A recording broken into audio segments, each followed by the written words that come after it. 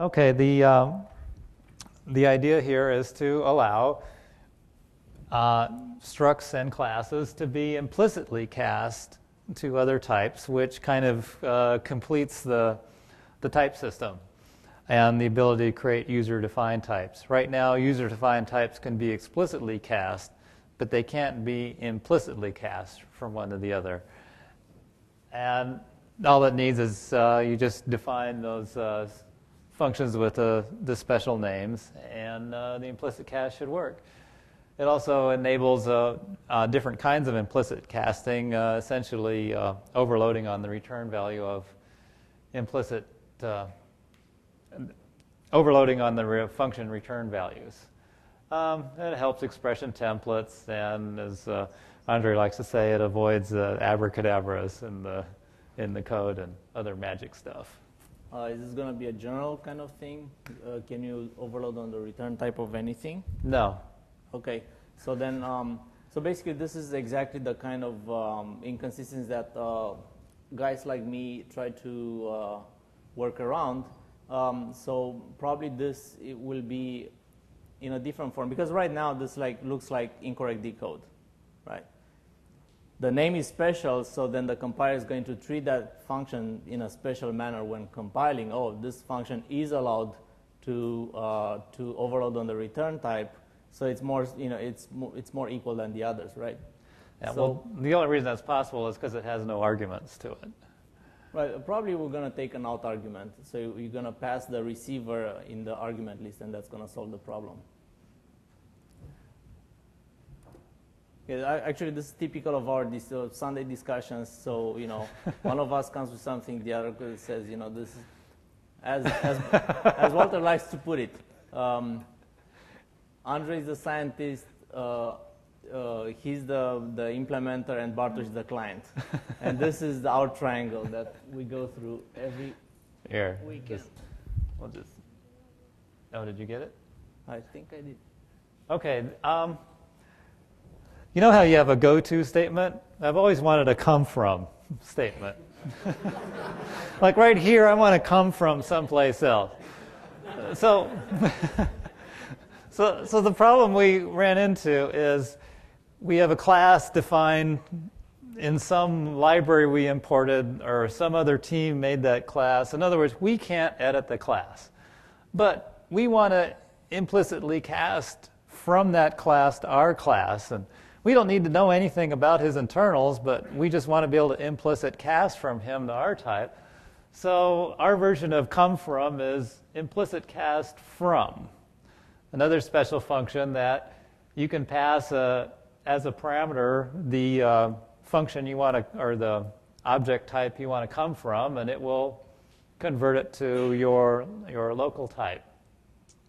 And you can also use it for changing calling conventions.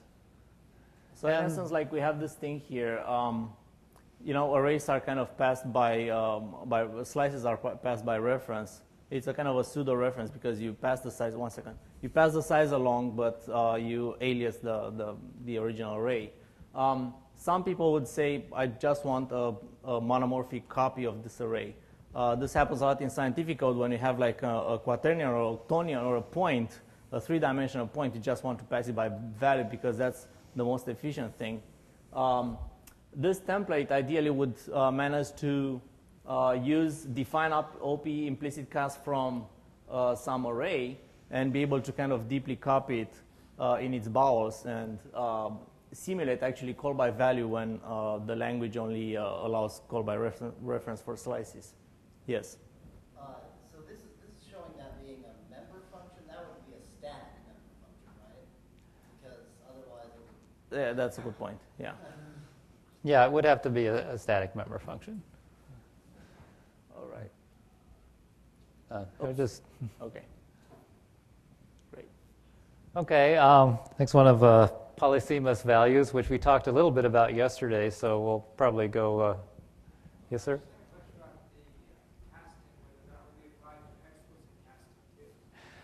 There actually be another function called OP explicit cast, which is referenced if you explicitly cast a function. So you'll be able to control in a class how things are implicitly cast from it and how things are explicitly cast from it. I didn't do anything.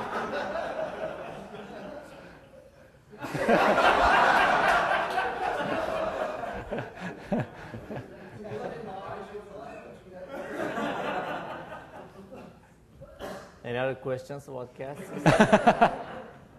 All right. OP cast is still going to be more the explicit cast, and the implicit cast will be for the implicit casting. So unless it's implicit, it's explicit. Not really. I mean, OP cast is explicit. All right. So yeah, we discussed this a bit. There's plenty of mixed type arithmetic in C++. Think of this: shifts. Mixed sign additions and subtractions. What else? Modulus. What else? No, modulus, no. Oh, the logical operators like bitwise AND, bitwise OR, bitwise XOR, right? All of these people would like to invoke on guys of mixed signs, like, you know, an int, logical AND, uint. And what's the result of that? Probably half of this room would say, oh, there should be uint for some arbitrary reason. Probably this other half would say should be int for another arbitrary reason. The truth is there's no real rationale for making it either type. So we came with this, given that we believe this is a very frequent problem, we came with this idea of polysemous types, which means the result, the ampersand operation between a uint and an int is going to return a value of a type that can fork to either int or uint freely. So you can imagine it as a user-defined type that has OP implicit cast to both int and uint, right? So they are kind of equally favored there. So depending on what you put that value in, so depending on the receiver of that value, you're going to be able to constrain the type. So it's kind of like a lazily evaluated type. And the type is, normally the type bubbles up from the bottom, and in this case the type would actually come down from the top, how you use it. And if you use it in a context where the type can change the semantics, like if you're doing a comparison, then it will give you an error.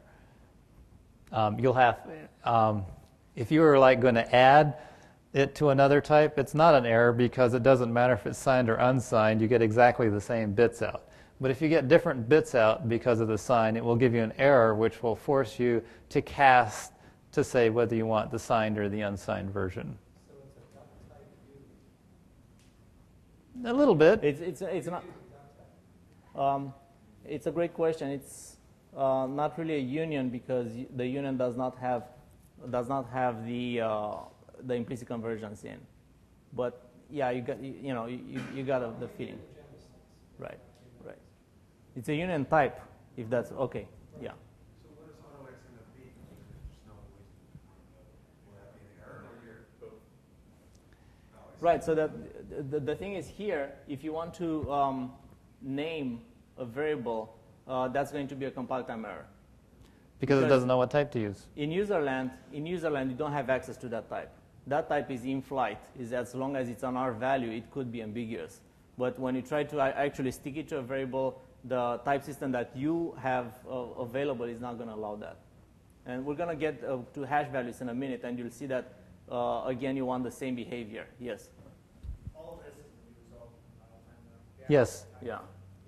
You Yeah. don't do both computations. No, we don't do both. I mean, it's one computation. To most people, it's kind of odd to realize that when you actually add two numbers, it's absolutely irrelevant what the signs are due to the properties of the two's complement representation. It's just the same operation. It's the same processor operation. And anything that happens, you decide later on what the signness should be. Right. It's how you interpret the result. It's not the result itself. The bits are exactly the same. They're exactly the same for a multiply, for an AND operation, for an OR operation. So you shouldn't need to worry about the type for that. So the only time you run up, your compiler will generate an error is when the type actually makes a difference.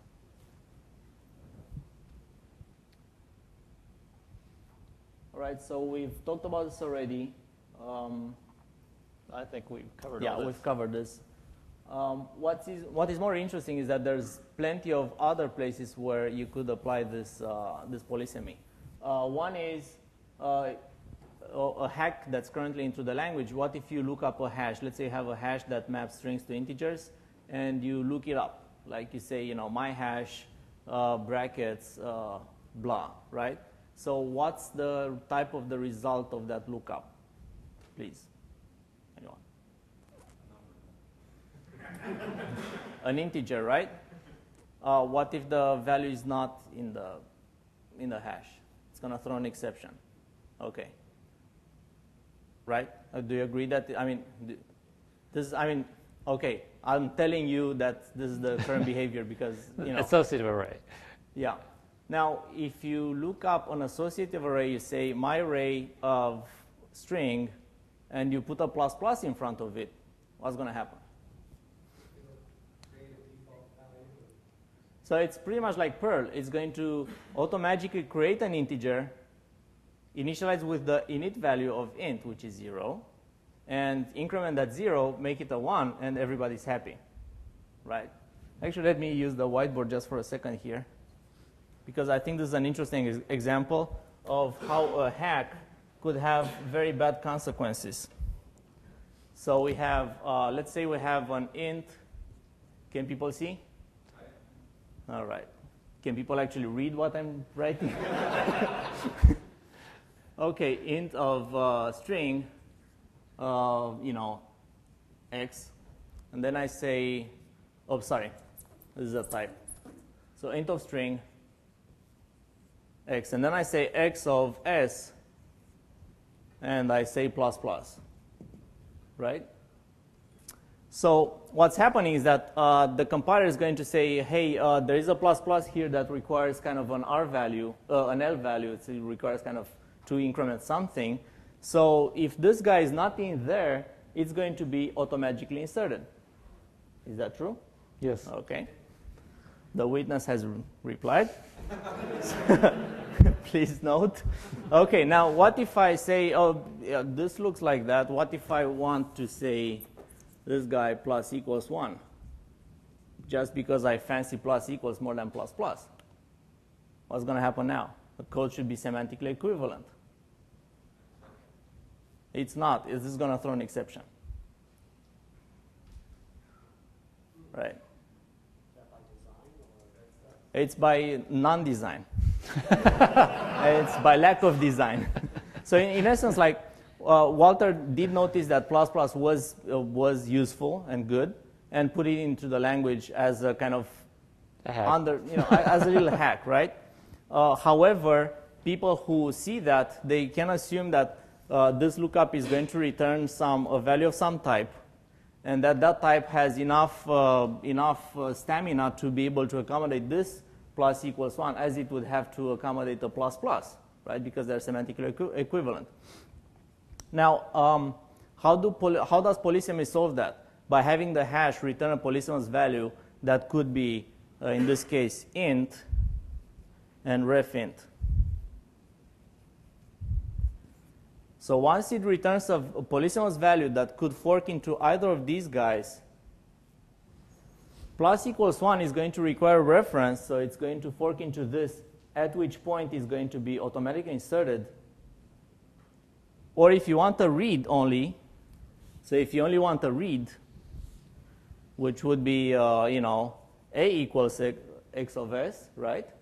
In that case, the polysemous value is going to fork into int, in which case it's going to throw an exception if it's not there already. Make sense? So it all depends on what I'm looking for. So I do a hash lookup. The hash lookup is returning me kind of an electron is in a kind of a Heisenberg state, right? It's kind of, I don't know exactly what the spin is. Is it going to be a reference? Is it going to be a value? Is it going to throw something? What's going to happen? I don't know yet. It depends on how I look at it. If I look at it as a reference, which would be the plus or plus equals or whatnot, In that case, I'm going to say, oh, you meant it as a reference. I'm going to insert it and do all the nice things for you. If I want to look at it as a value, for example, I want to print it, I'm going to look it up and throw an exception if it's not there. This goes for other kinds of sparse arrays that people might be writing. Yes? What about if you said x of code s end quote equals x of code s end quote plus 1, like if you expanded that plus equals 1? In that case, it's going to, first it's going to be questionable if it's a defined operation. Because you want to do a read and a write kind of. It's an order evaluation issue. Right, right. It depends on which way the order evaluation is done, whether it throws an exception or not. So right. I would put that as implementation defined behavior. And it's something that I think that we ought to eliminate. We ought to define that the R value is evaluated first and then the L value, and then it would be clear what it does. That would not be left to right, but, you know. Right. It's not left to right. No, not left to right. Okay, so another issue that has bugged many people, especially library writers for a while, was the type of string literals. So you have ABC, yes. I see happy hand there. The type of ABC is really invariant car 3. Dropping the invariant because it's on the first to last slide here. Let's say it's car of 3, right? However, a function that expects a W car of 3 is going to have to accept ABC because 3 characters do fit in 3 wide characters, as they fit in also in 3 double characters, like 32-bit, right?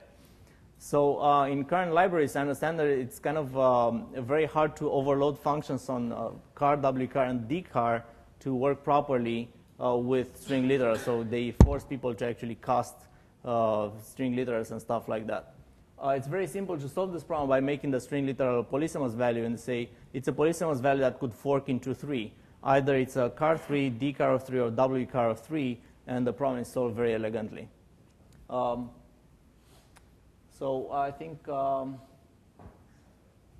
yes, I think we're very happy, pleased about this solution. It's going to be very applicable to a number of problems. Now, you already see polysemous support in things like function pointers. If you take an address of a overloaded function, it becomes sort of a thing hanging out in the ether until it's actually used. And when it's actually used, then it goes and attempts to figure out which of the overloads match how it's used. And most people don't even notice when that's happening, right? It just works as you'd expect. Chris. Would this help at all with the overload issue? Numeric constants? Yeah, I hope that, for example, like the constant 1, my hope is that it would be polysemous, like, you know, it's all the way from byte to real, it could fit any of these guys, if that is the question. Yeah. So, you know, I hope that this is going to take some magic out of the compiler, because right now Walter is looking at the constant and figures out whether it's going to fit in the size of a byte, you know, short and so on. It would be much more elegant and easy to just say any value that's between, for example, 0 and 255 is going to qualify to be convertible to a U byte, and U short and U int and so on. Does that make sense? Yeah. Well, we haven't really explored that, but it sounds like that's the way it should work. I don't like priority orders because people have a hard time remembering it. It's usually best to give an ambiguity error.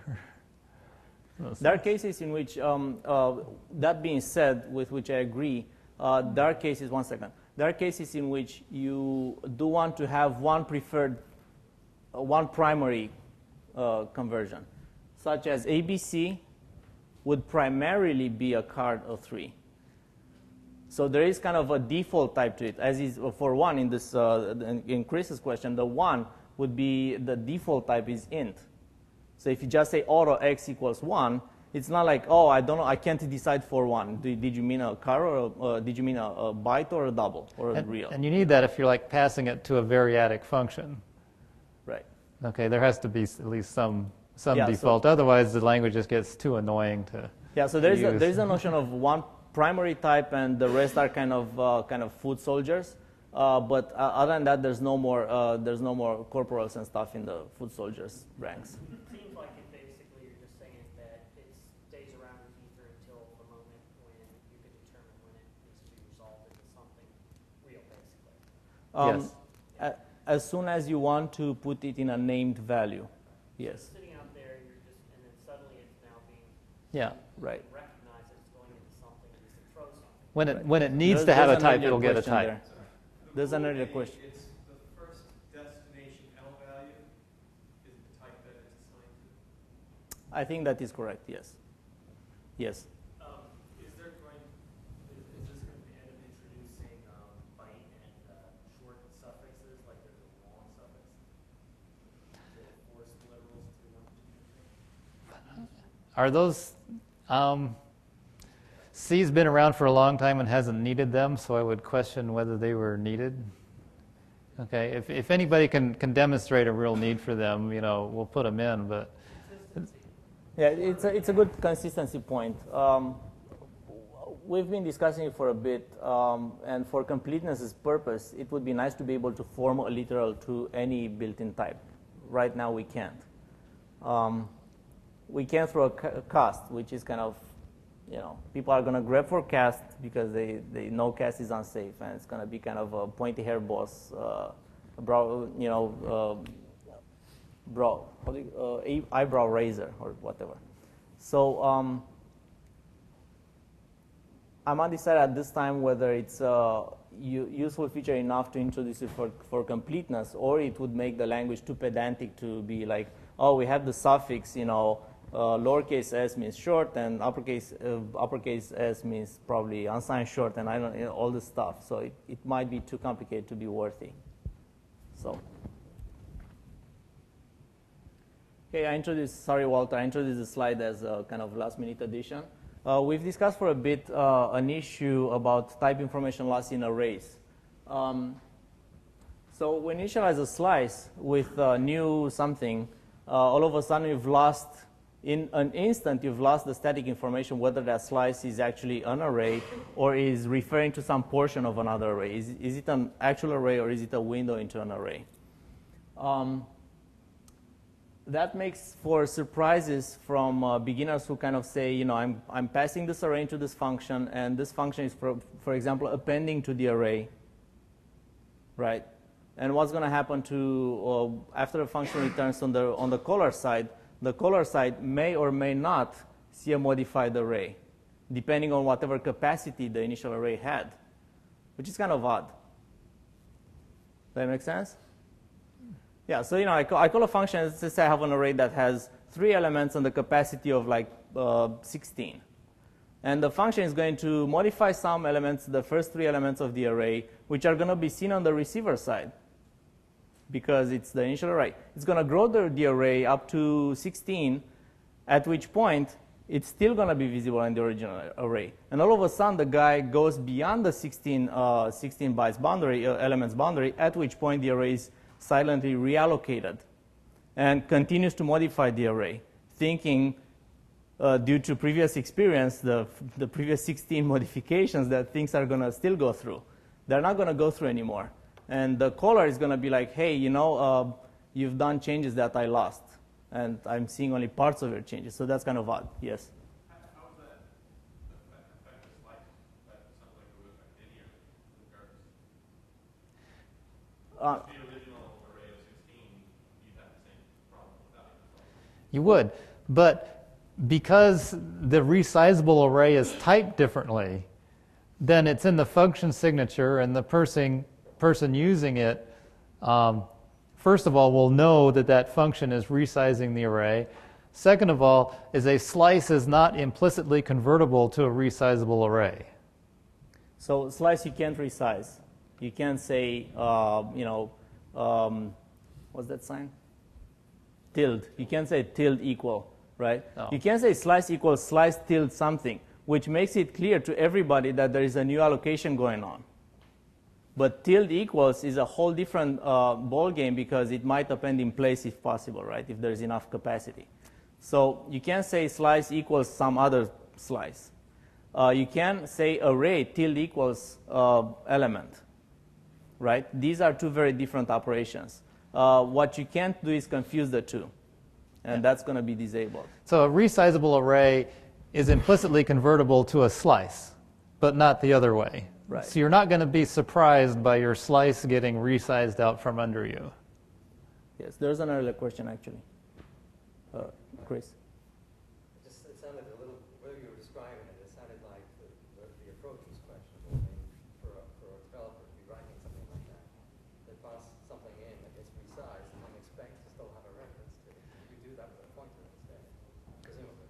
That's true. Or in the direction of a pointer. That's true. However, if the slice is never resized, this is a valid approach. You say, I'm passing you a window into my array, play with it, and I expect to see the changes. However, the guy can resize the thing, in which case it's undecided what happens. And this has happened a lot. People they've gotten a slice in and they've manipulated the array and they've appended to it because it's something you can do with arrays. And there's no protection against that, and it's always surprising. They go, something weird happened when I did this. And the only solution that we've been able to come up with to deal with this is to actually have two different types. One is a resizable array, and another one is an array that you can't resize it. And that way it's not going to jump up and surprise people inadvertently. In current D, you can pass around a rep parameter to get some of that same. Yeah. Sure, you can. The point is, people are not. What I'm saying, I guess, is that slices as they are right now. One second. Slices as they are right now, they allow for some unsafe manipulation that is bound to be unpleasantly surprising.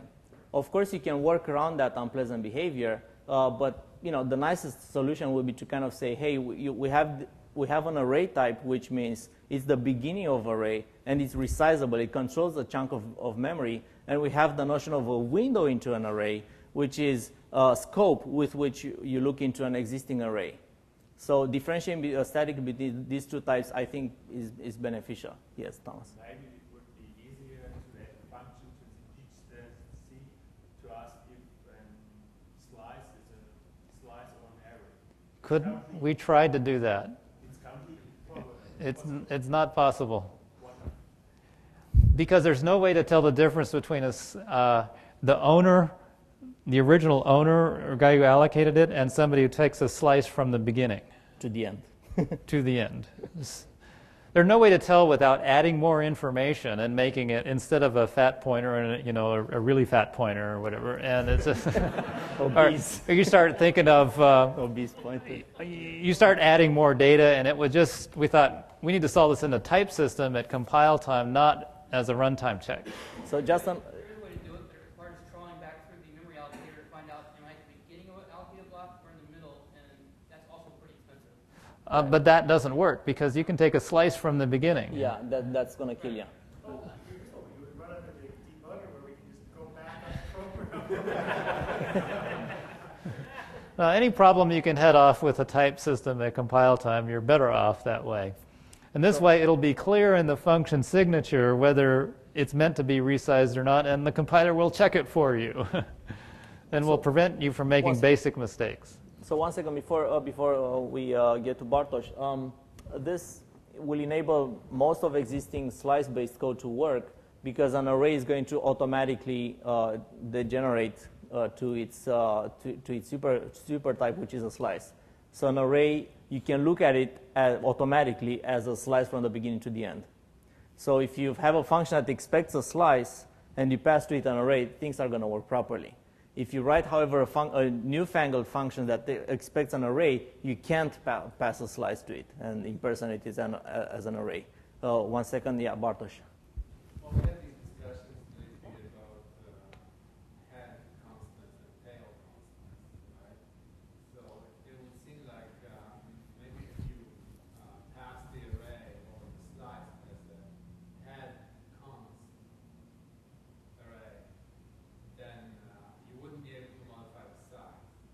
You wouldn't be able to rebind it either, which slice you should be able to rebind. So that doesn't work. It half works.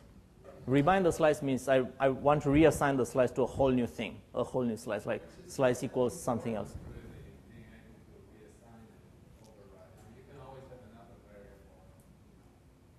I don't know, like in Talk, there are a lot of examples that had an optional parameter like this is some memory that was pre-allocated, and I would allow you to play inside of it. And if that memory is null, then you would kind of rebind the slice to some allocated, new, freshly allocated memory. So that would be a compelling, you know. Actually, this change would break those examples. Hmm? This change would break those examples. How so? I think it should work. Change those from the first case to the second case. Yes, and that's no. Even so, as long as you don't do tilde equals to the slice, that's pretty much it. Oh, okay. And if you are doing it, you've probably made a mistake. Yeah, so it's a risk of inadvertent changes. I think this change will break actually very little existing code that isn't already broken. Yes. How does that assign operator become an error on slices? Yeah, it's going to become a compile time error. But changing dot length is still allowed? Changing dot length. Now, changing dot length is a reallocation. You can reslice. That's the example of rebinding, but you can't reallocate.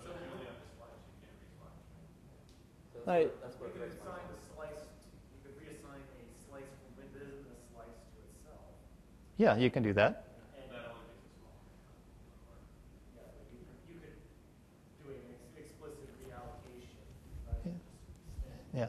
Manipulating dot length when you're trying to do a slice is the wrong thing to do, because dot length is implicitly changing the memory allocation. If you want to change your window, you need to do a reslice, not change the dot length. So probably the slice in your example should be, you know, if it's null, then assign new card to it. copy and whatever. There's no need to copy because you don't. I mean, you copy later, right? So it's just new car. You know. All right. I think Kirk has a question. Are you allowed to explicitly downcast from a slice to Yes. an array? That's why most code will be unchanged, is because it will implicitly convert over to a slice. No, he talks about the. Go the other direction. With a cast, yes. With the cast is the big hammer. You can do whatever you want. You can make pointers into ints and let in the gold and all those things. As long as you have a cast. This question should not have come up. Okay. Right. Yeah. Well, that's why the QA department, we should try to minimize the need for casts so that the QA department can grep for the casts and then audit each one of them. Why are you doing this? Why are you doing this? Why are you doing this? Go ahead. Okay. We were looking at the C++'s concept thing, and part of the thing is, I want to specialize this template and only accept classes that have these functions defined for it. And with classes, we already have that. They inherit from an interface. So you can define your template parameter as saying it must be derived from one of these interfaces. So we've already got half of concepts right there, already in D. The other part is, well, what about structs? How do we ensure that a struct implements a certain set of functions? And we thought, well, why not inherit a struct from an interface? It won't actually inherit from the interface. What it will do is simply require that inside that struct, those functions specified in the interface are actually implemented. So a struct will not be castable to an interface. It won't be implicitly castable to an interface. It will not have a vtable in it. It won't have any virtual functions. All it is just a way of saying, this list of functions have got to be implemented in this struct. And then it's a way in the template specialization to specialize on structs that implement these set of features that you need for the template to work. Yes, sir. Very much like the feature in one and C++ for years. The only consideration I think is that I can imagine people coming from C++, seeing struct A, colon I, and thinking, oh, I can pass an A or an I star, and getting really, really confused if they can. Well, they'll get a compile time error. As long as it's clear to them that's what's going on, because then it's one click. Okay. Definitely a useful feature, but I can see it being ambiguous to people. You're right. Chris. You said it's not castable, but is it testable? Can you test the struct for the specific interface? Compile time only. At compile time, yes. It's more interesting runtime. Yes. Yeah, no, if you want to do it at runtime, you got to use a class. Class is set up for that. Structs are not.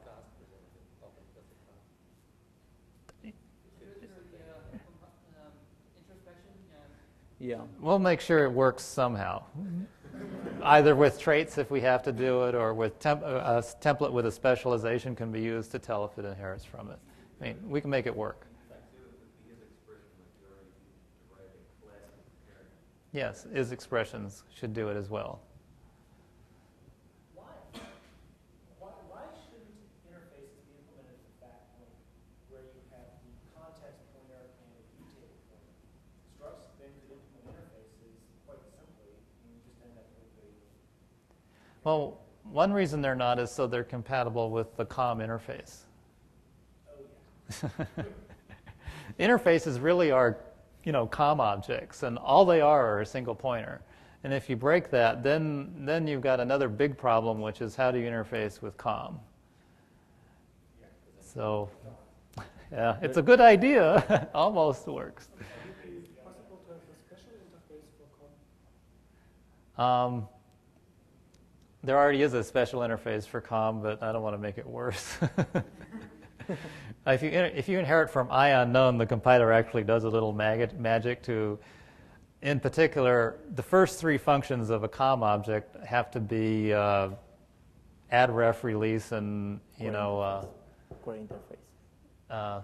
Query interface. Yeah, those three have to be there. So if you inherit from I unknown, the compiler in the background goes and makes sure those three functions are the first ones in the V table. Otherwise, the COM isn't going to work.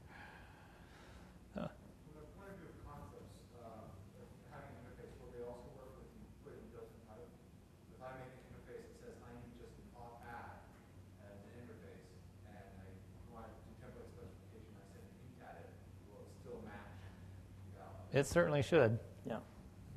So now, we didn't show the compelling, did we? No. Yeah. So we didn't show the compelling case, which is like what you really use these static interfaces for is in function template arguments. You say, I'm going to take an argument of type T, it's got to be addable, right? So you constrain the struct type to be addable. And that's going to happen only at compile time. So that way you prevent the template from eating every type possible in the universe, which is what C++ constants were introduced for. In the words of a living classic, constants in C++, okay, don't tell anyone. Constants in C++ are the dog that's supposed to be the cat that's supposed to be the mouse that was initially in the house. Meaning that you start with a little problem and then you add more and more machinery to solve that problem, but the machinery that was introduced turns out to engender even more problems. So we hope to not get into that, but we just got the line from the get-go, which is going to eat everything. So, so yeah, this is the intended usage. And the point being that it's all for static checking sake. It's just to restrict templates from eating too many values. Because if you just have a template function of one argument, that's going to be anything. It's going to eat any other argument, and you don't want kind of a function with a generic name like find to kind of swallow everything. Yes. The runtime example, but if you have a variadic function that takes a type, and if you want a struct or class to be of some specific specific type or have some specific function. For example, format can format itself. Mm-hmm. You want that functionality also in the struct. Then you have to be able to check the type, the runtime. Or typing the whole thing. You don't have to be. Okay, well right now this will be a compile time info. If you're doing classes, yes, you can do a runtime check for it. Because you can check interfaces at runtime, but structs would be a compile time. The user creates a struct for some reason. Yeah. And he wants to have that formatted. Well, we need to work on the compile time introspection and then create a library which will turn that into runtime. But yeah, it's an area that clearly needs some more work. One of the motivating reasons that C++ needs concepts is you can't create a template in C++ that only takes one type or a specialized type. You always have to have a primary template that eats all the types. And that problem isn't in D. You can create a template that only takes specialized types. So half of the problem doesn't even exist in D. And I think that this will solve the other half of the problem in a fairly straightforward way. Okay. Okay. We've been working nearly a year on const, and it's the it's like you're the black sheep of the family keeps showing up at the back door, We have serious problems with const that we don't like any of the designs that are existing, and we did our first implementation of it, and it has a few warts. And so we're going to go back for some fine-tuning of that. One of them is the notion that when you have, like, let's say, a pointer to a pointer to a pointer to a pointer to a pointer, how do you treat const with that? And it turns out there's really two ways to look at const. One is the whole thing is const, and the other is everything is const but the front of it, but the first pointer. Those are really the only, and the third case is none of it is const. Those are really the only three cases that need to be solved by the compiler, because everything else can be done from that. In the case where the first one is constant and everything else is mutable. And it turns out that C++ const is the first one is const, everything else is mutable. That makes it impossible to do things like pure functions.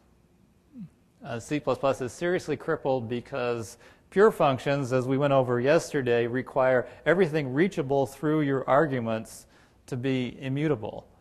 And there's no way to write generic code in C++ because you can't just say const on your generic type and have it be const, because it only applies to the first part of the type, none of the types underneath.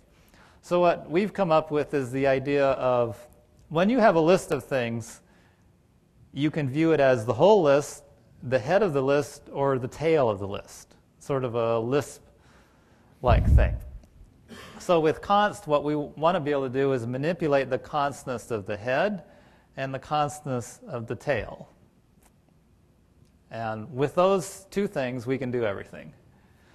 Now, there are also two kinds of constants. There's a constant view, and then there's invariant. So what we're thinking of doing is having final be const of the head and const be const of the tail. Before anyone kind of at the third point or two that Walter said, kind of lost interest to start looking on the window. So this pointer to pointer to pointer to pointer to situation is a simplification of a very commonly occurring real life situation. I've never had like more than 3 pointer to pointer, right? But you might have some object that has a field that is a pointer to some other object that has a field that is a pointer to some other object, and that could go for 5 of these hops very easily, right?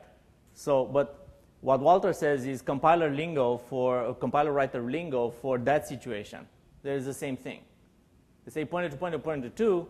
What really happens is that in real life is that, oh, I have a structure point that has a pointer to a color, and the color has a pointer to RGB, and the RGB has a pointer to the display or whatnot, right? So it's a very commonly occurring situation. So now, think of pure functions now, just to clarify a point that Walter made. Think of pure functions, so you pass arguments into your pure functions, right? They become private data of the pure function. Therefore, the pure function is able to modify it, can play with it, can change it at will. Do you agree? I pass an int to a pure function. That becomes private on the stack of the pure function, so the pure function is free to manipulate it. However, it would, if I pass an int star, the pure function would not be able to manipulate anything that the int star points to, because that's not anymore its own private data. So that's why we're talking about the head and the tail of a kind of a chain of pointers, because a pure function can play with the head of a chain, but can never play with the tail just as well. So that's why I need these all flavors of, oh, I want this guy to be constant at the first level, and everything that's referenced is it's not const. Or I want the opposite situation, which I can mutate the first level, but I can't mutate anything beyond that because I don't own it. Yes. Is there any rationale for which keyword is which? There's. I'm never going to remember. That's an excellent question, and we have been racking our brains real bad with finding a good terminology for these flavors. Foo and bar, that's a good one. Yeah. There's really nothing that's gonna please everybody. As of now, we have nothing that's gonna please everybody. Be sure that we're looking for something that's gonna be easy to remember, because you know what? I don't remember them. Yes. And there's also this problem of compatibility with previous version of D, where const is used as a storage class. There's that issue that might have to give way somehow. Yeah. Also, there's maybe we should tell everybody about this. right. If we find, let's say we find the great American scheme. If we do find that scheme, then everybody's going to be like, the hell with the previous const. We love this, right? God, so help me God. Okay, so now. There's also existing semantics for const in C++, which is like kind of first level const. There's semantics for final in Java, which means the reference is const is kind of first level const. So we also must play nice with those, lest other people coming from as refugees, political refugees from other languages, are going to be confused. But const isn't first level objects. You make an object const all of its fields down to the bottom of the const, right? Making consts right now apply to the tail of whatever type it's given. Right. Not to the object itself, but everything it refers to will be const. Well, one possibility is that, so it depends on what's the most often encountered. Probably const could plausibly be, if I say const x, that applies to the head and the tail, if that's the most frequently occurring situation.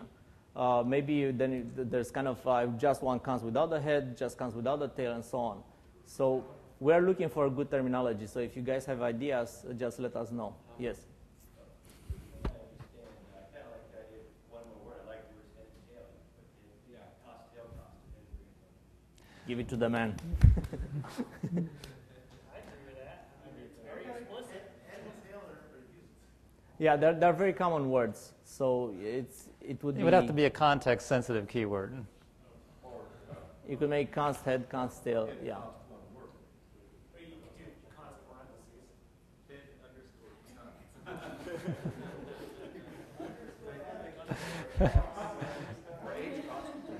Yeah, if there's an obvious one, we haven't found it, because all the ones we've looked at are...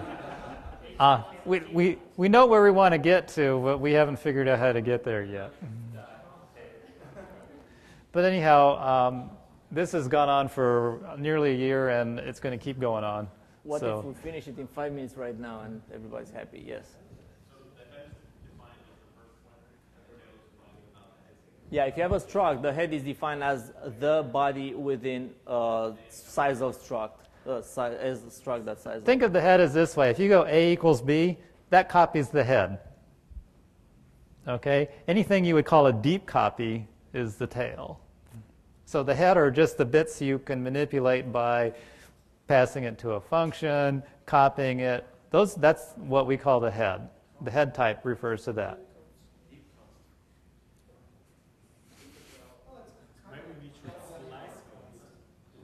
What, Chuck? Yeah, well, it's like in Lisp you have CDR and CAR, except I never remember which is which.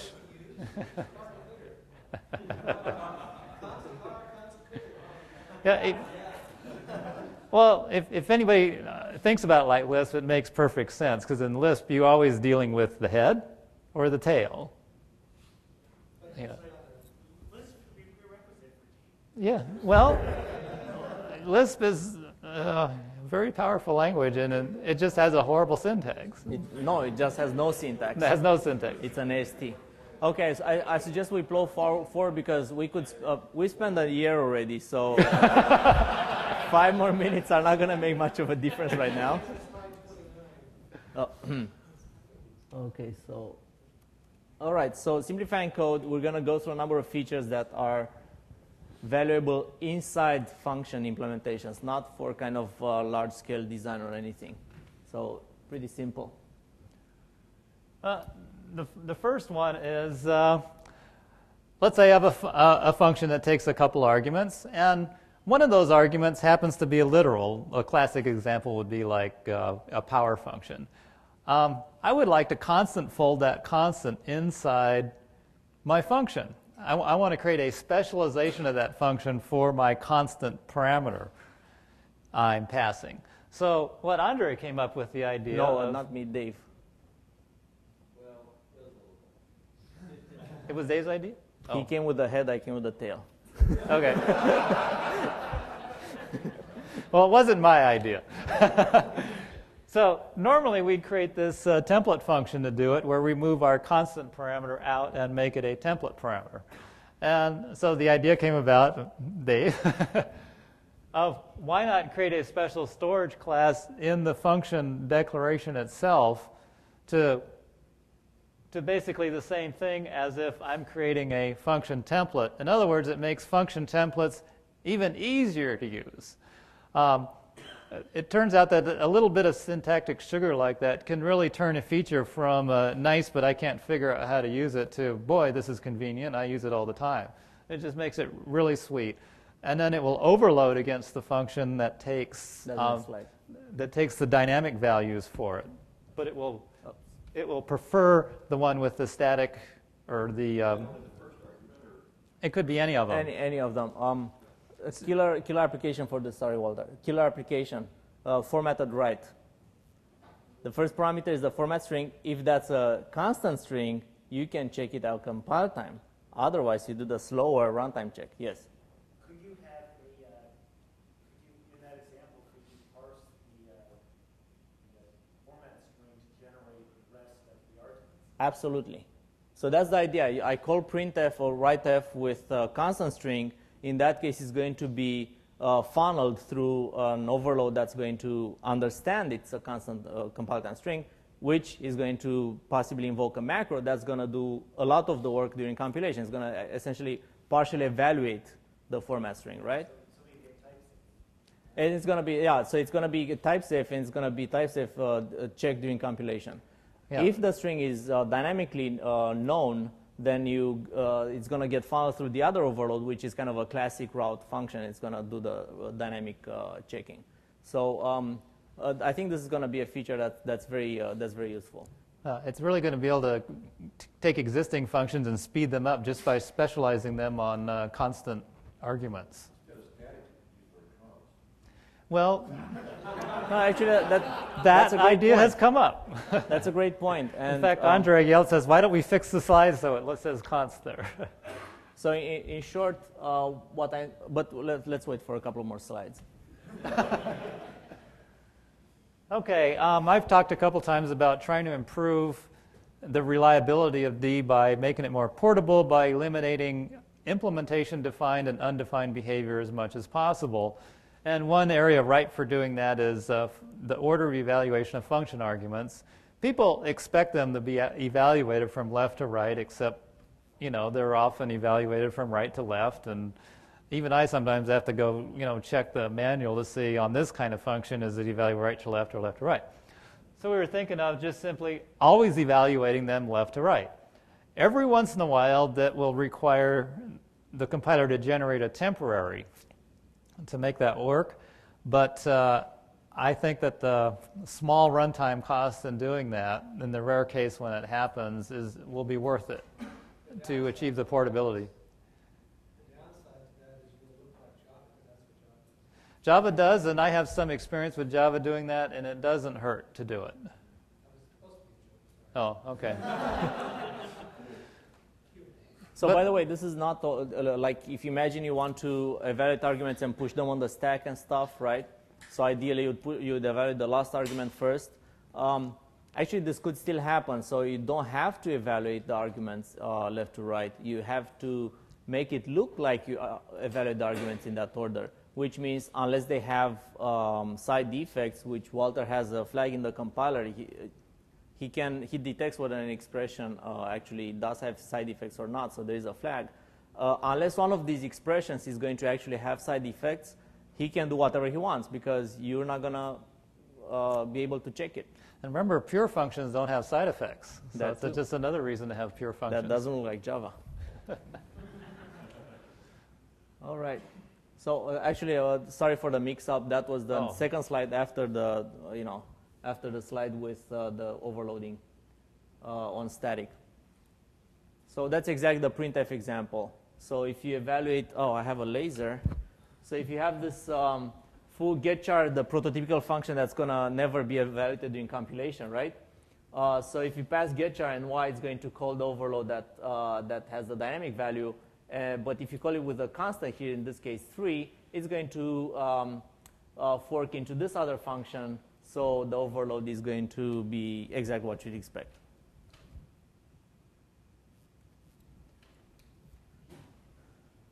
All right, the feature that, why don't you go ahead? Okay. Currently, C++ works like if you define members of an enum, they all get exported into the enclosing namespace. And that's very convenient, but it also causes name collision problems. And D has the opposite thing. Their names in an enum are in their own scope, and when you want to use them, you have to qualify the name with the enum name.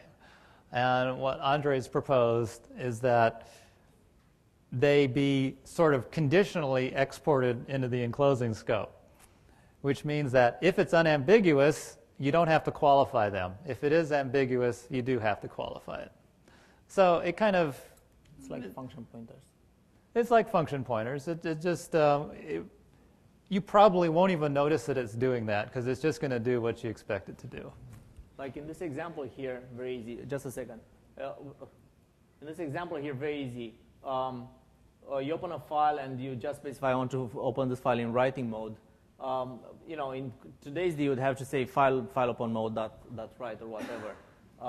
You just say write. And that allows you to specify kind of pseudo keyword parameters to functions. Very convenient because many people kind of use booleans for that because they hate to define yet another enum for yet another kind of little parameter that they want to pass. This is going to allow you very easily to kind of say, I just take this enum, could be even anonymous, and it's going to be properly bound. You just say the pseudo keyword, in this case, write, and it's going to work. Hey, Kirk. It's going to kill the existing file. Thanks for seeing the joke. So, Kirk. You can fake this in current key by saying, for example, by just typing into open mode, and then you have an anonymous enum deriving from open mode. Or then you can't from your type def. Then you can't have the type def on. Right. Then you can't fully qualify the members of the Okay, so, okay. That's interesting. I hadn't realized that. That's a good point. A couple of times I'm trying to make it close, deport that's really close to the original C before shifting it further to the US. But I like this because you can go back and add the open mode when you have it. Yeah, and in C++, people get sick of it, and they put prefixes on all their names anyway. Yeah. So. All right. Yeah. Is this going to open the door to having unnamed enum parameters?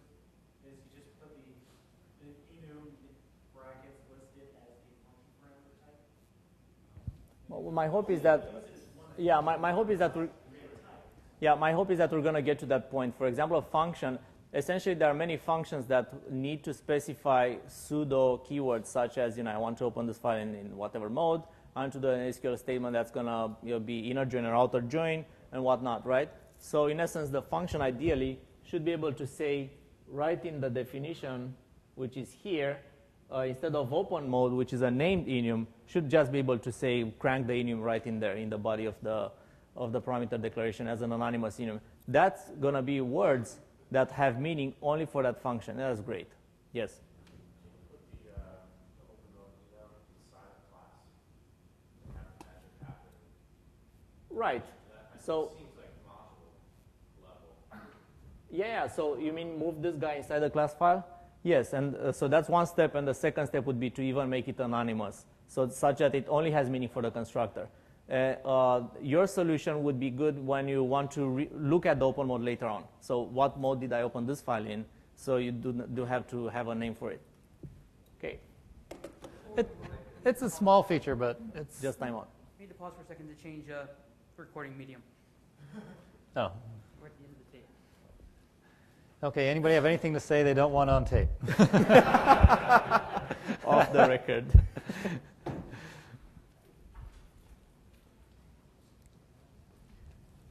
more questions on this particular slide? Yeah, That you this is don't just want one of anybody those here. little things that just makes life easier. It's not a big deal. So the switch statement, in the case you're going to qualify it also not. Yeah, so as long as it's bound at the receiver value. If it's in the switch value, Yeah. So as the switch already binds the labels because you know the type statically. So that's going to also be unneeded anymore, the prefix. So you're in good shape.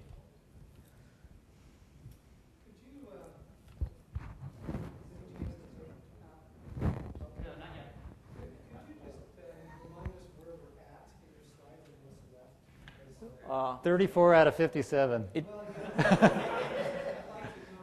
what's left to be covered because I have a bit of a Why don't we do macros next? Because that seems to be on everyone's list Right. of things they want to hear about. I like reflections. We don't have much on reflections. Let me see real quick. Never mind. Sorry, I tried to get into it before. Okay, you want to skip the macros? Yeah, let's skip the macros. Okay. All right. It's like 2 more down, I think. Level 1, if you implement the outer join, whatever, So I don't think it's a very good idea. And besides, think of the const thing. The const thing is absolutely huge, absolutely hard to implement, absolutely disgusting for people to learn. We all hate it, but it's absolutely necessary for things like parallel development. If we don't put that in, we lose the train on parallelism, And also, if you look at the papers in the last 10 years, you're going to see that Java's favorite indoor sports is finding an implementation for const. Yeah, we're not the only ones struggling with this. It's absolutely amazing. Like you see papers at the best conferences in the world on how to implement const for Java and discussing all the issues and all the stuff. And that's because Java chose to not implement const. There is a need for it in large applications. It just so happens that people communicating over large code bases, they need to carve their interfaces with enough precision such that they work properly. And const is one of those precision tools that allow you to say this module controls this data and no other module is going to be able to mess with it. I'd be the first person to just get rid of const completely if we could do it. Holding us back from const? I did. Is it just this naming thing? Why don't we just come up with a name and move forward? It's more than that. What you're seeing is the current our current best idea. We are not sure it's going to work in all cases. For example, how do you type check the constructor of an invariant object? We don't know. We have an idea. We don't know if it's going to be practical, if it's going to be enough, if it's going to be too restrictive. So there are very many ugly details that need to be taken care of, especially when you take this transitivity into account with which very few languages deal with at all. So it's very complicated. Yeah, but doing it right is the key to getting parallel programming to work and make D work as a functional or parallel multi-threading, all that stuff. It's just really important to get it to work. But and you had a question like much earlier on. No, I was just saying that as far as having a compiler that's unimplementable, if it can be done in GDC, that's a good sign. I know all about unimplementable compilers. Okay, macros in their simplest form look a lot like functions. You notice foo is the name of our macro, takes an argument e. E equals 3 is the body. There is no return value because what macros do is they substitute the syntax. There's no semantic analysis going on inside of a macro. It takes its arguments as syntax and simply plugs them in to matching names in the body of it, and then that body replaces the macro invocation. So if we invoke it with a foo of star q is actually a syntax tree with a star connected to the identifier q, not the symbol q, the identifier q. And then e equals 3 is identifier equals sign 3 literal. There's no types, there's no symbols, it's just simply those 3 things. And it replaces the e with the star q. Then it does the semantic analysis of it. So functions, normal functions, do the semantic analysis inside the function based on the types of the arguments. Macros, the semantic analysis happens after the macro is expanded. That's why you can't overload macros with functions, because in order to overload the function, you have to do the semantic analysis on the arguments. Well, if it turns out to be a macro, you're not supposed to do semantic analysis. You're just supposed to take the syntax.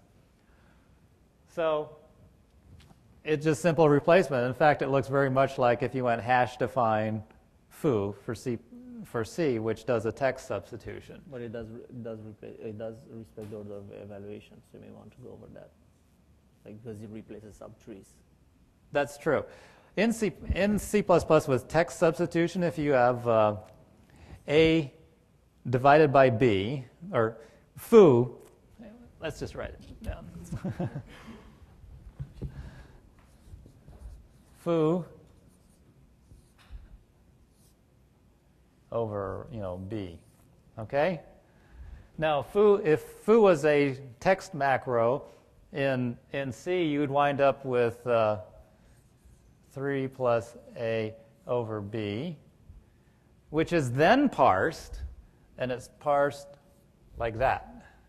And that's kind of the classic problem with text substitution macros. D, on the other hand, is replacing syntax trees.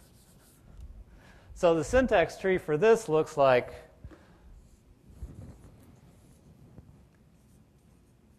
so imagine the full macro being defined as 3 plus A. Yeah.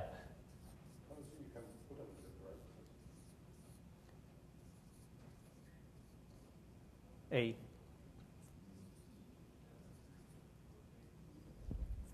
Okay? So this is what our syntax tree looks like for this. And this call foo with 3 is snipped off. So we erase it, and we attach it, the 3 plus, oops, that's an E there. We replace that with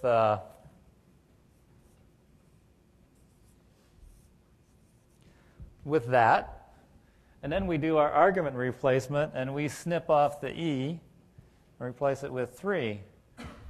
So this, if we linearize it, it's 3 plus A over B, and our parentheses wound up in the right spot. So this is the difference between syntax tree manipulation and pure text manipulation.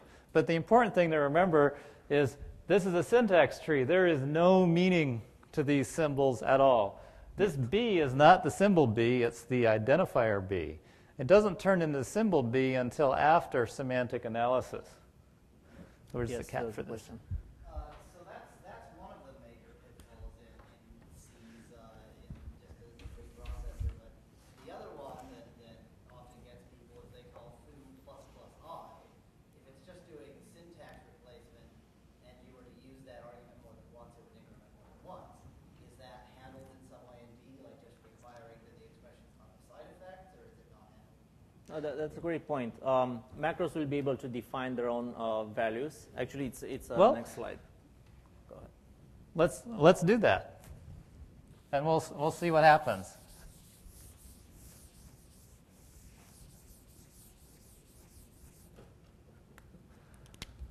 Let's macro foo of E plus E. Okay? Now we're going to go foo sub I plus plus. What happens to that? Well, this syntax tree is called foo plus plus I. And we're going to snip this baby out and replace it with plus E. Then we're going to do our argument substitution, snip these guys off, and put plus plus I, and voila, you're going to get 2 increments. That's a long-winded way to say, yes, there is the pitfall does remain, but macros can define their own private symbols, which they can bind to whatever. So you can have, in this case, foo, may. Where did I put it? It's on there. So in this case, you can simply say,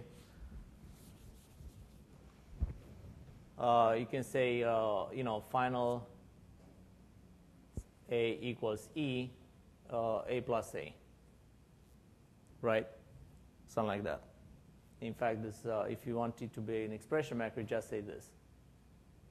So it's a comma expression.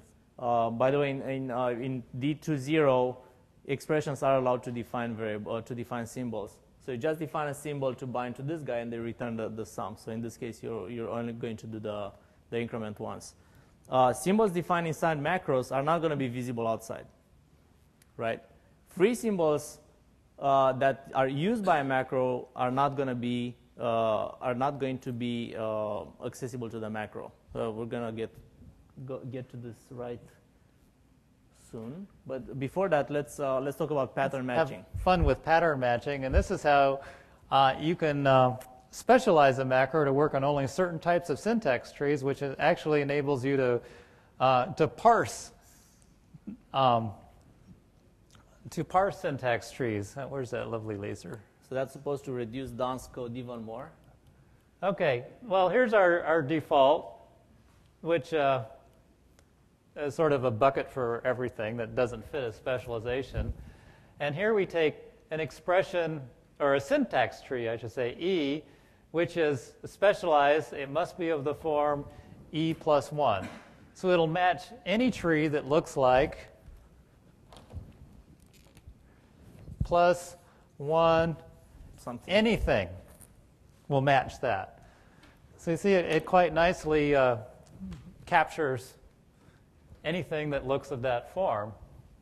And E will give us the sort of the left side of the match. So if I just have the argument or the syntax tree 3, it will match this. And if I have 3 plus 1, it will match this. And E will be replaced by the 3. So in Don's case, he had the expression A plus equals B times C. He could write a macro that captures just expressions of that form, and then you could have his special ASM code just for that, or a call to a special library for that.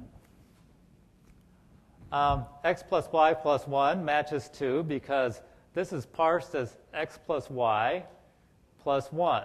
So the x plus y becomes E. 1 plus x, although it could be transformed into this, it doesn't match. This is 1 plus x. That's E plus 1. It's not a match. So this will match this macro up here.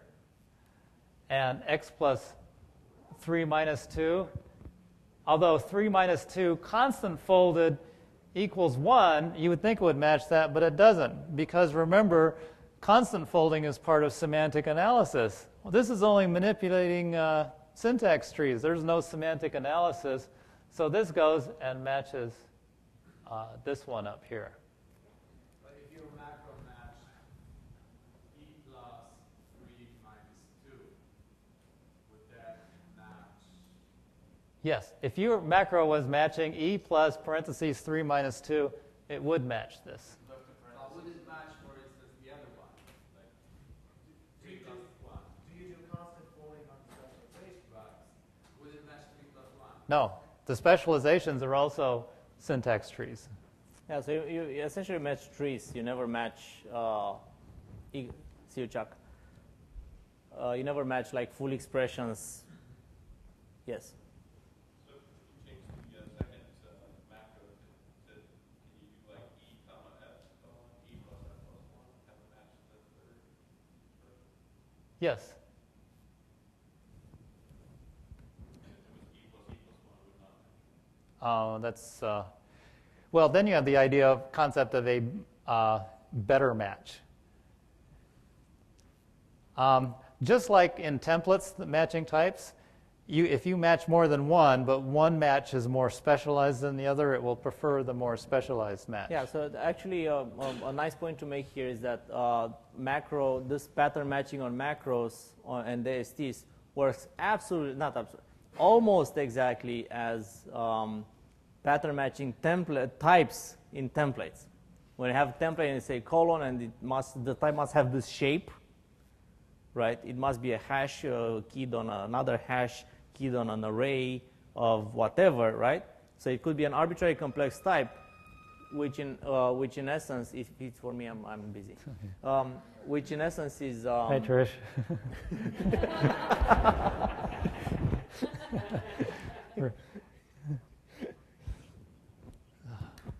So Vacation it could be an resort. arbitrary.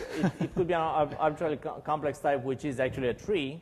And here we have a tree as well. The process of matching these is exactly the same. It's tree unification. It's easy.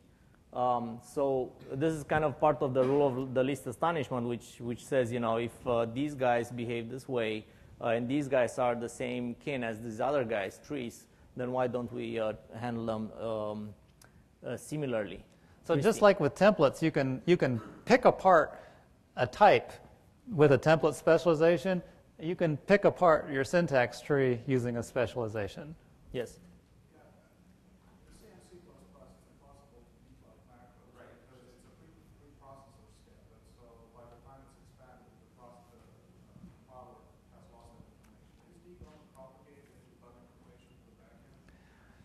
I'll try. I don't know how well it's going to work. It's probably not going to work very well. It's a hard problem. So I know a guy who wrote a PhD thesis on that, and he got away with it from Brown. So I guess it's a hard problem. Yes, there's a question, Yon. Okay. When exactly are macros going to be done? You have to go through the semantic pass to find and evaluate the macros, but you can't go through the semantic pass because you're doing it before that. All right. That's a very good question. What happens is during the semantic pass, it sees that call foo plus plus 1, and it's told semantically analyze this. Okay? So it looks at the left side and, oh, it's a name. Looks up the name. What is the name? It's a macro. Oh, I don't semantically analyze the right side. I go expand my macro, substitute the syntax tree, and re-invoke the semantic analysis on my new tree. So the answer, in short, is it's done during semantic analysis. Yes. Yeah. But also the semantic analysis on the arguments is not done until after the macro gets expanded.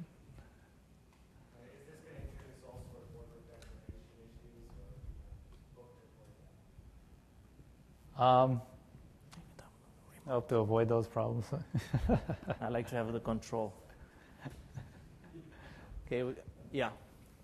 Well, this is perhaps too specific on the side, but I've talked to people in the past about having macros in C and real ones like this, and they've said that probably won't work.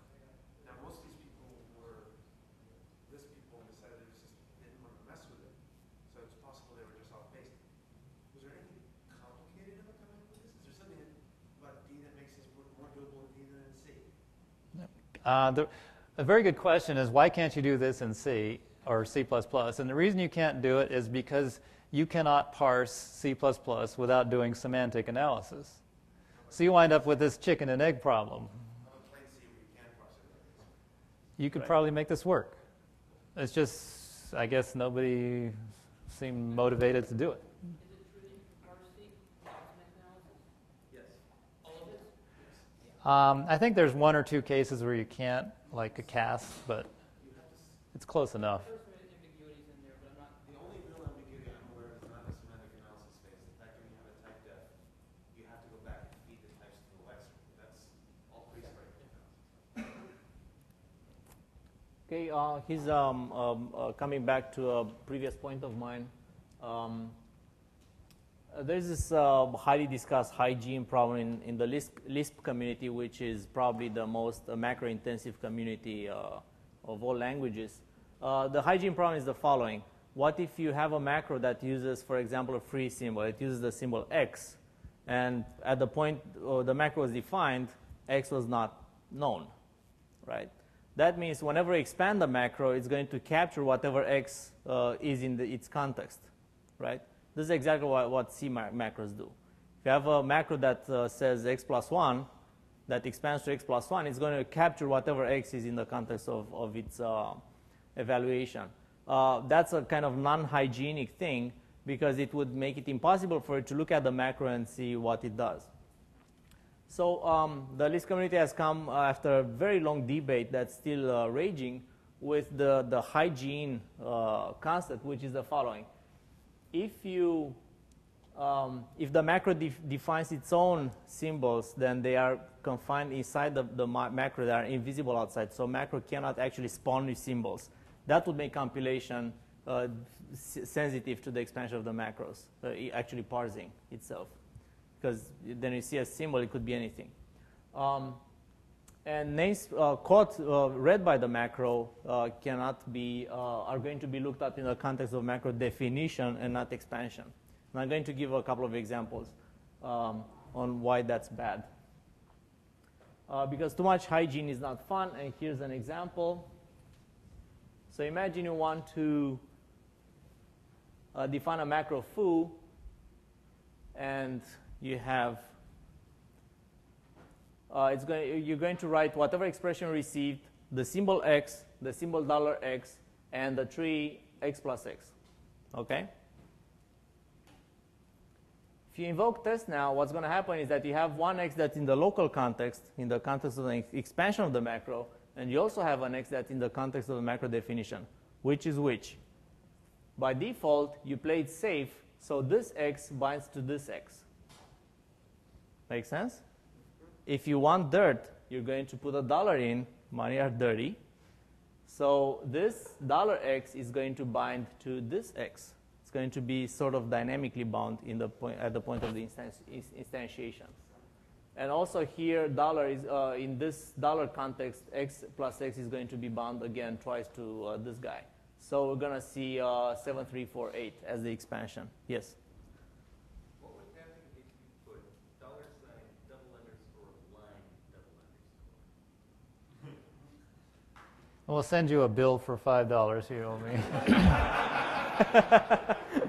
I'm going to make some money. So I don't know. Actually, the line is looked up very early in the Lexing phase, and you're just going to, it's just going to be a no-op to have the $ sign there. Yes?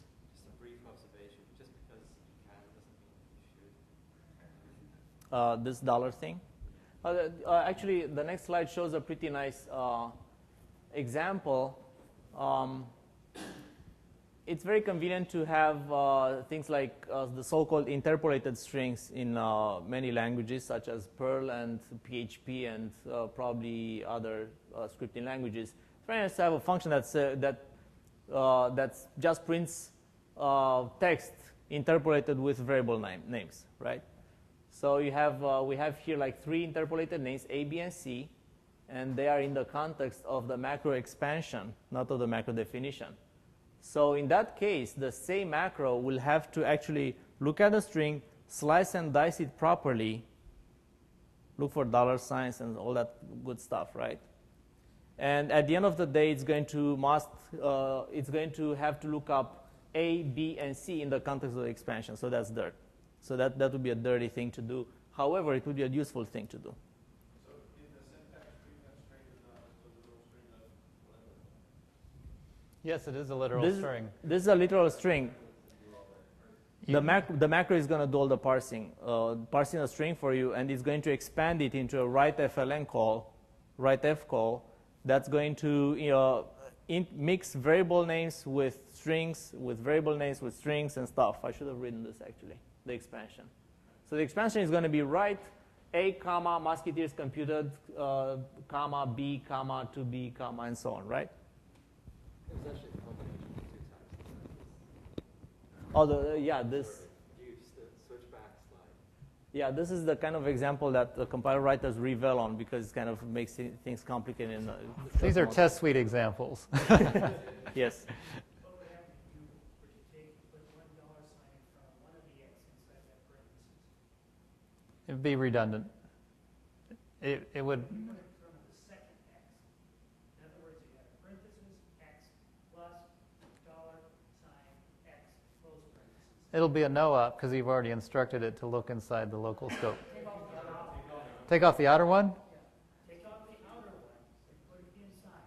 Right. Then one of them will be looked up in the inside in the instantiation context, and the other will be looked up in the definition context. So they'll actually refer to 2 different X's. Just like you had the X comma $sign X right there. Yeah, exactly. But for the person looking at the macro, it's clear that something magic is happening when he sees those $signs. It's not like templates where you never know where that X, C++ templates where the weird lookup rules, you never know what X is going to be grabbed. Okay, this is I just introduced this. So this is another slide that I introduced hastily.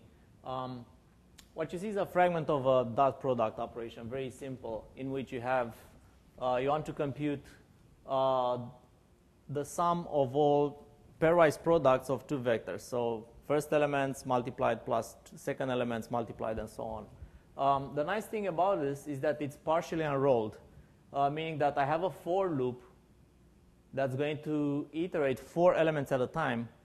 And inside this for loop that's going to iterate 4 elements at a time, I also have 2 smaller static for each loops, which are going to iterate from 0 to 4.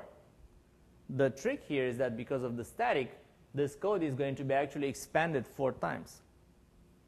So it's as if I sat down and copied and pasted the code 4 times here and 4 times here, right? What's this going to give us? Speed. Where from? What? Where from? Is this going to give any gain on a single core? Okay, here's the $1 million. So single core processor, is this going to give me any gain? Yes. No, sure, yes. Yeah. I'm doing loop unrolling. Okay, so it's going to depends. So it's going to give gains on any superscalar architecture that has an ALU that is capable of doing several multiplications at the same time in one thread. So it's going to do well on a single core machine that has a superscalar architecture. And that actually works 3 times faster than the naive version. I actually checked. So it's a very neat feature because it allows you to then play with this branches constant, and it's going to automatically expand the loop to be larger or smaller, and you tune it depending on the implementation. Yes? Similarly, could you have a formula for the macro that's expanding this to be given it 50 times? Yes, you'd probably ideally encapsulate all this into a macro.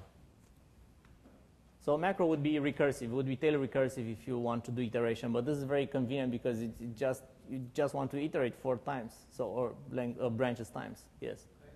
You kind of have to ask, why is the static keyword necessary in this context? Because if it's that's a good question. If it's from 0 to 1,000, although you do know the bounds of the loop, you don't always want to unroll it. You know, knowing the bounds does not equal unrolling. Still, it seems to me that would be, you could easily just have the optimizer decide. Okay, not easily. I'm sorry. That was a bit torturous. You could have the optimizer decide that. You might. It's a good point. And some do. Right. On the other hand, this is an example of use of a static for each. It's not every example of use of static for each. There could be plenty, like I want to define a number of enums, or I want to copy some code with small changes. You know, for example, like parsing an enum. You know, there's plenty of examples that do not involve optimization. All right. Can we go back and pick up the new strings literals? Yeah. Okay.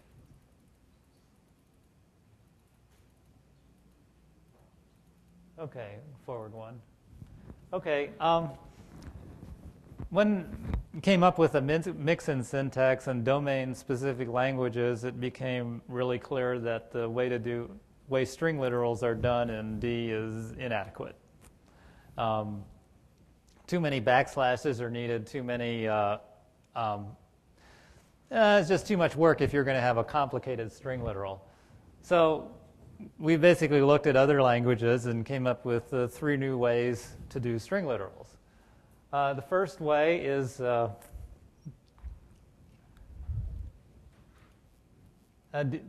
delimited string literal. It starts with a Q, double quote, and then a character. This character is the delimiter, and the delimiters can nest, and it followed by the closing delimiter and the double quote again. And the nesting delimiters are the parenthesis, brace, curly brace, angle bracket, the usual things that nest. If it's not one of those sets, it's just, it's the same character.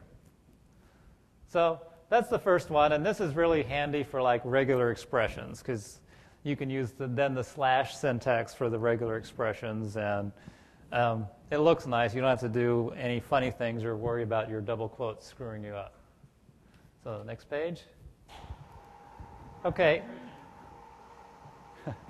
Another thing people do with mix-ins is they're mixing in D code, because they're manipulating D code with mix-ins.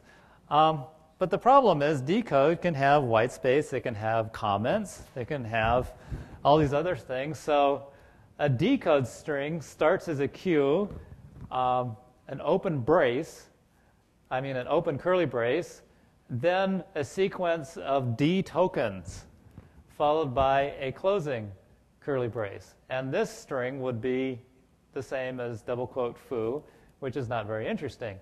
But you get into this one, and we'll see the slash star brace, which is inside the comments. So that is not a closing brace for the comment, or for the string, because it's inside a comment. So really, any lexically valid D code can appear in between the curly braces, and it will skip past them until it finds a matching curly brace. Oop, that question mark shouldn't be there. That should be a brace. Yeah, it doesn't matter. It doesn't matter, but yeah, it still should be a brace. The question was, will it actually preserve comments? Yes, it will preserve comments, because what it will do, the lexer is actually recursively invoked, and it's only used to scan for the close. Once it finds the close, it takes the beginning and end, snips them off, and that becomes a string literal. What? This is going to make the lexer I wrote for pigments a lot more complicated. No, it's actually only a few lines of code to do this, because it recursively invokes the lexer. And that's the magic to making this work. Assuming your lecture is re-entrant. The Pigman's lexer uses regular expressions to lexer. Oh, that won't work.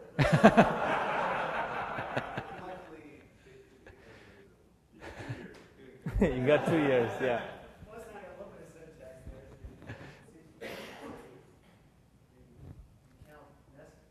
Yeah, it Yeah. can. I will say that, Counts in it. I mean, it already handles the nested comments. There is a way to nest things with it. So I'm mostly joking. So, but it will also give you an error like for invalid D tokens.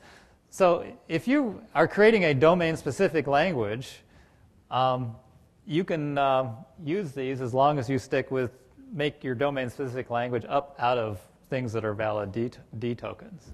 That's very interesting because you're going to have 6,000 lines of code enclosed by curly braces, and you look at it, and it all depends on a Q being at the beginning of the first curly brace. Yes, but your syntax highlighter will highlight it all as a comment. All right, good point, good point. You want it highlighted inside? Well, yeah, I mean, if you're doing a string mix-in, then it would be nice to have the highlighting showing you that this is actually valid, and because fundamentally, I mean, it may not be a decode like at some level, but it is going to be compiled as decode, and so it's kind of nice to. It should be a pastel nuance or something, a slightly different color. How about that? You can have it highlighted while you're within that block, but maybe As soon as you put the Q on, it turns into a string constant. Yeah, So I'm not totally sure how useful this will be. This is one of those things where I'm kind of put it out there, and I think it should be useful. Next. Next one, yeah. The next one is the here doc strings, which is a Q followed by a double quote followed by an identifier, and then anything between there until that identifier appears again at the beginning of a line becomes part of the comment. Yes. Thomas. Beginning of the line. It's just like beginning of the line. And actually, I modified this slightly. You have to put the double quote after it, too. Okay. And that kind of makes it pair up a little nicer. No, has to be at the beginning. I'm also working on the ndoc thing, which is you would just underscore, ndoc, underscore, and then you'll be able to terminate your D program with __EOF, __, and that will tell the parser that I'm done with my D code. Everything after that becomes a string, literal. So what that enables you to do is to take your D code and just using a simple Linux command, the cat command, to cat your data onto it for it to process. So like Gregor was talking with him yesterday about his need for a scripting language for his thing. This would make it really easy. You put the D code up here that does the parsing and handles it, and then his DSL, domain-specific language, is simply appended to it, and the user never has to even look at the D code. They just look at the code that's after the EOF. You look very skeptical. This actually is in Perl, and they find it very useful there. They do a lot of documentation that way.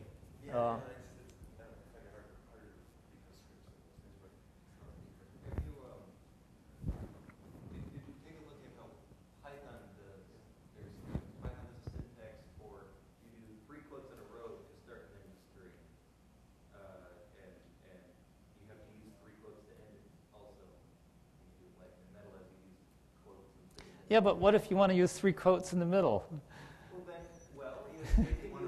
Yeah. Yeah. Oh.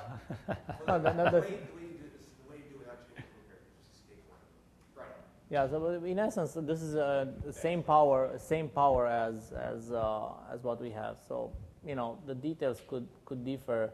I doubt we're going to find a scheme that looks absolutely beautiful to everybody. As long as we have the functionality there, I think it's good. But I wanted to have a scheme where you didn't have to check the interior of the thing. Okay, I think that's important. You don't have to go check, oh, am I using any double quotes in there? I got to escape them. I want to just put the stuff in there. Yeah, you've inserted Python code in there. But with the here docs, you can always, make your identifier longer, and you're pretty much guaranteed that there's never going to be any inadvertent match in it, whatever text you stick in there. So that's it for the new string literals. Next is yours. What? Next is yours. The return storage class. In C++, if you have a function that deals with an argument and returns its argument but doesn't modify it, often you'll make that const. And sometimes you want to, and then if you pass that result of that to another function, well, now it's const, even though you didn't want it to be const. If you had a modifiable array, you pass it through this function, and it comes out, it becomes const. Now I can't pass it to another function that takes a modifiable array. And how C++, how they solve this is every function is written twice. You have the version that takes a const argument and returns a const, and the exact same function that takes a non-const argument and returns a non-const value. In D, the problem gets worse because you have invariance. So now you've got to have a function that has takes a mutable type, a function that takes a const type, a function that takes an invariant type. And you can see where this is going. It's a disaster. So I thought of the idea of just putting a storage class of return for an argument. And what that does is it'll peel whatever const, invariant, or non-const, or whatever that's there, and tack it onto the return type. So now you only have to implement the function once instead of having to, dupe the function multiple times for all the variations of const. Okay, the return type's constants depends on the constants of the argument, not the parameter. So this is happening by the compiler when it's calling the function. It doesn't change the internals of the function at all. It's only, what is the return type of my function? And the astute observer in the alias of Bartosz pointed out, why can't I do this with a template function and specialize based on const or non-const? And you almost can do it, but I realized after I talked to Bartosz about that template functions cannot be virtual, so it might be a little restricted. And the return, saying return is just a bit of syntactic sugar to just make it easy that that's what you're doing. I'm not suggesting it's a good solution. I'm just curious if you're saying macro declares the same function along different variants. It Yes, could you duplicate could. the body, yeah. Yes, you could, but then you actually are generating multiple copies of the function. This way, there's never more than one copy of the function generated. It's just how its return type is fabricated, not the contents of the function. And I think that's all we have, isn't it? Oh. I suggest we we stop here, not before asking, getting through some Q&A section, although you guys have asked a lot of questions and made a lot of great comments during this talk. And the other one, I suggest we kind of stop here with, there's just a couple of more minor features that we didn't cover, but I suggest we stop here and we get into kind of ask us anything kind of thing. And make your comments. What do you think? We'd be extremely interested to hear what you guys think. First of all, is there anything in the standard library that was interesting? The standard, I just put one slide for the standard library because we don't have a lot of plans yet. The rough plans are to add STL style containers, which are missing. We believe that STL is a sound collection of containers and algorithms. Beyond that, we don't have much of a vision on how the heck are going to get more time to implement the library. So because any library is going to be a major project, and we have one on our hands already. We also talked about ranges. We also talked about ranges, which are kind of these iterators kind of thing. Well, that's also a library issue. Thomas. A lot of fantastic features. What's your timeline? Timeline, oh, that seems to change minute by minute. We're keeping him from working right now. I can't give a good timeline because every time I have, it's turned out to be wrong. Or even a rough priority this. Well, the string literals are nearly all implemented. The rest of the stuff I haven't even started on yet. Const. Yeah, well, except const there's a current version of const which will change at least slightly from the way it is now. I would guess all this may take another full year, maybe, to implement.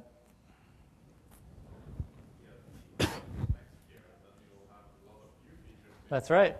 Next year we'll be up here with the future of D and a whole bunch of new stuff. Chuck. For those of us that are interested in promoting D for many reasons, for example, I want to be able to introduce it into our curriculum in a visible way. And then there are probably other people here that are employed, some on the side self-employed. Is that true? And only one. And they would like to put it into their work. So is there any data on who's using this and has D been used in anything that's been deployed, anything commercial, anything even open source that is being used to build other things, There's a list of projects done in D at under D-Links on the website, on the Digital Mars website, including like Deadlock, which was a rather major game, first-person shooter game done with D, utilizing a lot of the libraries people have made over time that were either converted to D or a D interface was created to them. Well, the more of this information we can get, the better our chances. I don't know of a major corporate project using D that's deployed. There are a lot of people using it for grassroots, sort of smaller projects and I think a lot of corporations are wary of D. They want it to prove its salt first, and they'll do that by trying it out on these, just in-house projects. So that's really where it's at right now. You don't by chance have any copies of your software CD? No, if you'd ask, I'll bring one tomorrow. Oh, well, if you give me your address, I'll mail you one.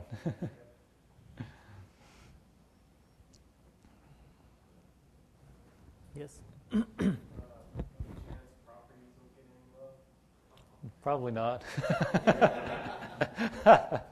It's not that it's a bad idea or whatever. It's just there's too many other things going on. You would mark those in with cast as a specific cast property, and then you use the cast as just properties are just a list of functions that fall into that heading or something.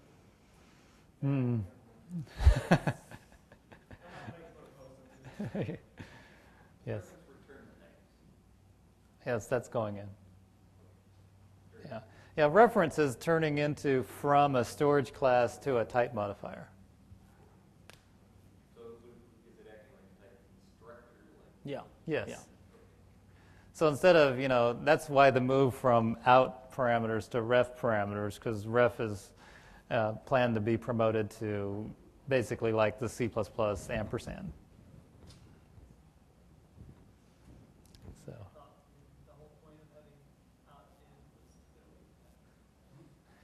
Yeah, well, there are too many other reasonable uses for refs. It's a problem. Yeah, they're not going to go away. It's just they just won't be necessary. In-out will still be there. No, I made a mistake. The ref replaces the in-out, not the out. the fundamental difference between in-out and out is out parameters are actually default initialized upon the function entry, and in-outs are not.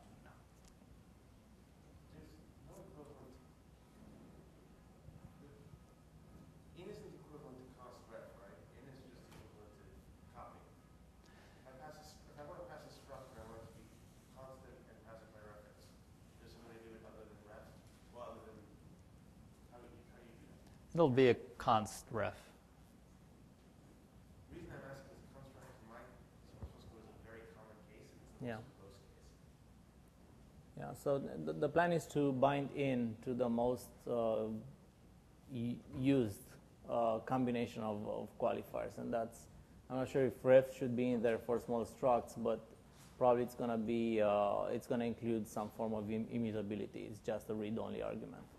So does that mean there would be a difference passing something without qualifiers and passing something in qualifier? What's the first? Without Without any, yeah, there's going to be a difference. Okay. Yeah. In, it means something, and nothing doesn't mean the same something. All right, so I guess we can jump to the conclusion here. All right. That's my joke You wrote of the that day. slide.